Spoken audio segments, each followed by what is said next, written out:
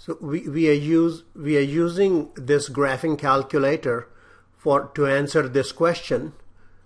So in here what we have, we are looking at 12 independent selections, and the probability of success in each one of them is 0.89, and I have to obtain the probability that exactly 8 of them will be right-handed or will be of this kind. Okay, so what we do, we are going to use binomial distribution.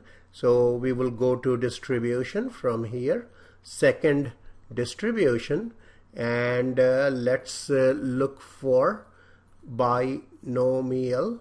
Okay, now we are going to choose binomial probability density function because we want the probability of just a particular value here. Okay, all right, so let's see.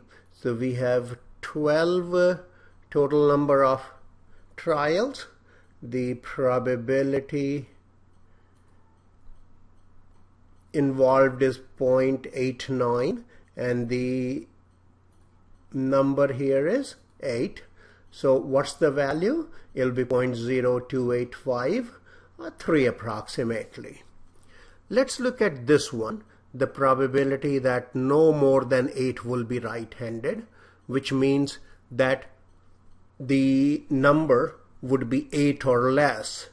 That is 0 through 8. So we are accumulating them all, or we are going to look at the cumulative probability. So in this case, what we will do, we will go ahead and look for the binomial CDF, or work with the binomial CDF, and what the answer will be, we go 0.89, and then here I'm looking at the cumulative probability of 8.